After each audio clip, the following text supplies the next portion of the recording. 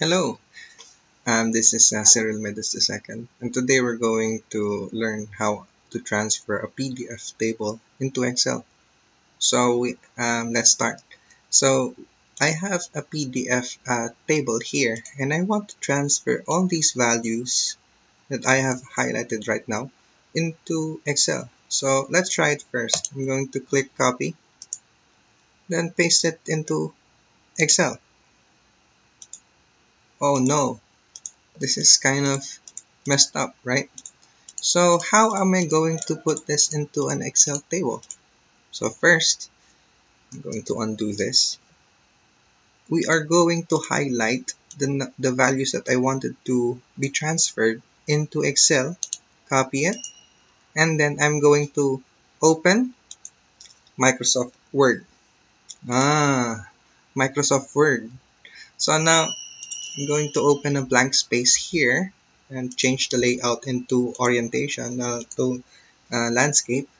And now I have what am I going to do with Microsoft Word? We're going to put it first here. So first when we open this one, we go to the Home tab. And then first we're going to paste it, what we have copied. So it's still messed up, right? So if it's messed up, we want this to put into a table. Other people will just say insert table. They know insert table like this, and then they don't know it's not going to work that way. But we need to activate first this one, the show and hide function in the Microsoft Word. So if we're going to click this one, what is this one? Shows paragraph marks and other hidden formatting symbols. When we activate this one, we click it, you can see those little guys here. This is the symbol for enter for going to another um, paragraph here, and the space now is being shown as a point here, a middle point. It's different from a decimal point because the decimal point is in the bottom, and this is a point. This means this means a space, a character, because now we have activated the show and hide function in the document of Microsoft Word. Now we're going to replace it with a tab. So how are we going to replace the space symbol into a tab? So first we're going to click here the word replace, the replace function. If we click it here, this window will open. Now we're going to find a what? We're going to replace the space symbol with a tab. So we're going to click the space bar once. Now we have click it. If we highlight it, there's a character there. It's not visible right now.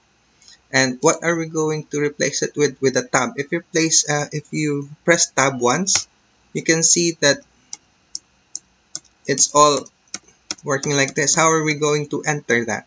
So first we click it here in the replace with, and then press shift and then 6. So this is the tab symbol. If you have a different keyboard, just look for the symbol here. And then we're going to press letter T as in tango. So you have this one. This means a shift tab. So now the tab function. So now after we input those values here, we're going to click replace all. Okay, so according to Microsoft Word, they have we have made 460 replacements and all done. We just click OK, and then we can close this one. As you can see, the space character is now replaced with a tab character. So we're going to zoom out a little bit. Now after this, are we done? No, we're going to highlight it all. So press Ctrl A, and then go to Insert, and then Table, and then now you can click here Insert Table. So after we insert table, you can see there's a table now, right? So we're kind of nearing the end. So we're going to highlight it with a mouse, not Control A, because if you press Control A, then then this symbol here, this character here will be included in your table. So in the Excel, so we're going to highlight it by mouse up until the last table. So the last column, and then we're going to copy it. Right click and copy. Now we can go to Excel and then paste it here. So we have successfully transferred a PDF table here to here and finally to here.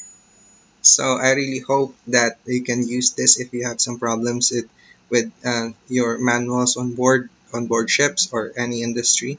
And I hope you like it. Don't forget to like this button with thumbs up and subscribe or share this video. Again, this is Cyril Medes II, and I appreciate you watching this video with me. So have a nice day. God bless you.